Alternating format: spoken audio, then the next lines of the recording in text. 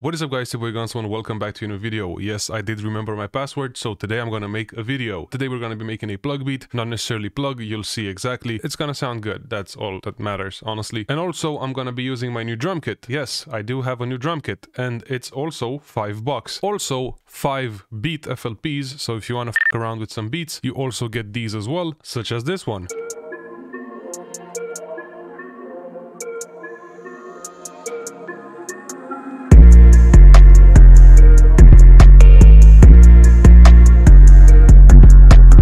You get the idea. Anyways, today we're gonna be making the beat only using the drum kit, melodies and everything included. So let's start by picking a melody. I'm gonna start with this one specifically.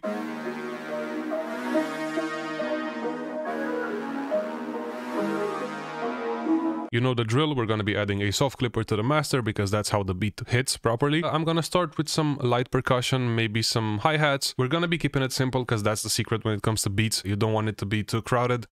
Yeah, this one. Yeah, this one and this one. And as for the snare, I'm not actually going to be using a snare. I'm going to be using a rim. And now we can actually start by making the groove. Classic two-step pattern. But actually, I'm going to put it down here so I can hear it as well with the melody. However, for the open hat, I'm going to disable the loop points, just create this shape in the envelope and cut self. And I'm going to be doing this.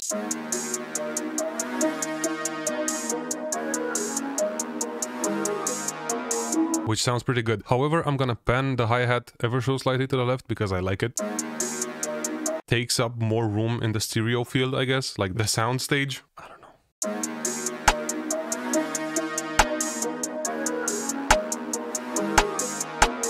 Okay, and now I'm actually gonna add another hi-hat, and I'm gonna add some hi-hat rolls. So, yeah, basically, pretty much. So something like this.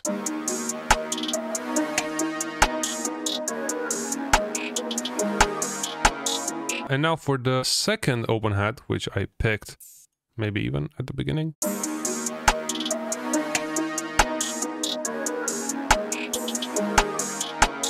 And now I'm gonna add a kick and then the 808, and I'm gonna leave the 808 for last because I wanna have fun with it. This one should do.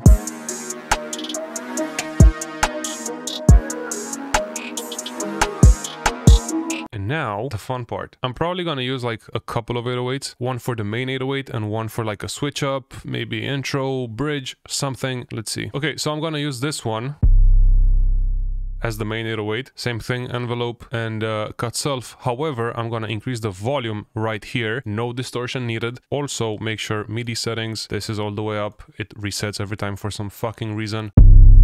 So you actually hear the 808. And also, since this is G sharp minor, because I label my shit, view, scale highlighting, G sharp minor. And now we can actually have fun with the 808 because the 808s are tuned in C for the most part. So, you know, you'll know exactly what note you're playing. So.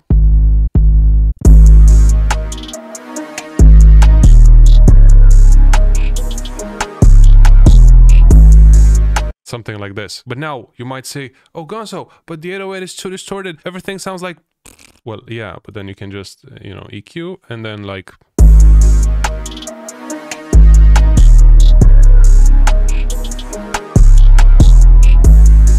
However, I'm actually gonna extend this, make it twice as long. Just copy everything, duplicate it, you know, make it twice as long. Because I do want to have some variation in the 808, just not the same like 4 bars. And now, let's play with the 808s.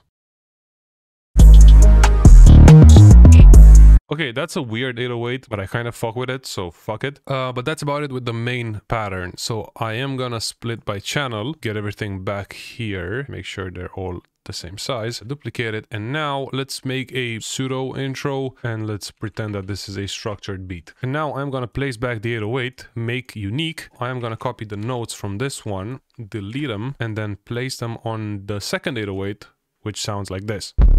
And also same thing, envelope, cut self, no loop points, and some volume boosting.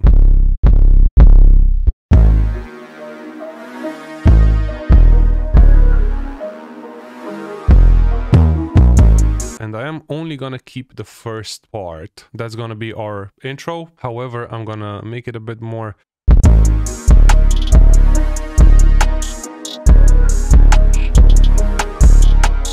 And to even make it a bit more spicy, I am gonna use this 808 as a stacking 808, so I'm gonna put it on each track. I'm gonna copy the main 808 pattern. Why did I duplicate it so much? So I'm gonna put this down here, make unique, and same thing, copy the notes and then add them to the third 808 in this case. And you know the drill, disable the loop points, envelope it, and then cut self. And now I am gonna EQ it and get rid of the bass.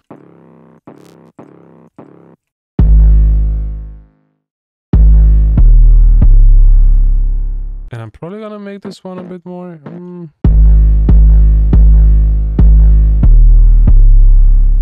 something like this. Get rid of the old 808, and now...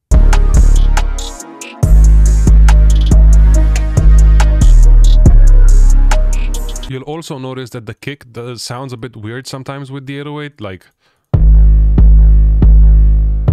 So I'm gonna get rid of the notes where it sounds awful, so... this is how it should sound like, but you know, it doesn't really work with the 808. So what I could do, which is against Kenny Beats' way of doing it, is sidechain the kick to the 808. So I'm gonna use a preset from my other drum kits because I'm too lazy to redo it. There's a tutorial on my channel if you don't want to buy my other drum kits, but whatever.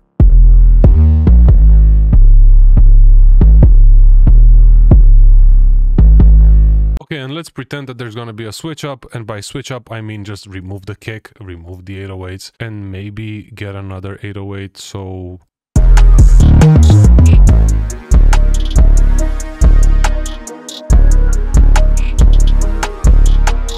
and let's get another 808, this one.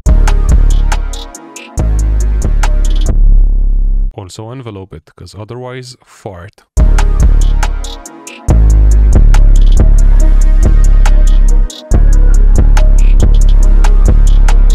And that's about it. We have a pretty good sounding beat. However, we do need an intro, so... but that's about it with this beat, and that's about it with this video. I'm gonna play the full beat in a second. As I said, if you guys want to buy this drum kit, it's only $5. You can find it in the description. It will take you to my Gumroad page because I don't want to fuck around with websites anymore. And you can also buy all of my other drum kits for $20. It's currently discounted from $40, and that means all of my drum kits, well, except the new one, and I mean all of them. My loop packs as well, everything is in this one. So if you guys want to still support me and also get some drum kits, you have the link in the description. And yeah, but that's about it with this video. I hope you guys enjoyed it. Here's the beat, and I'll see you guys whenever. Peace.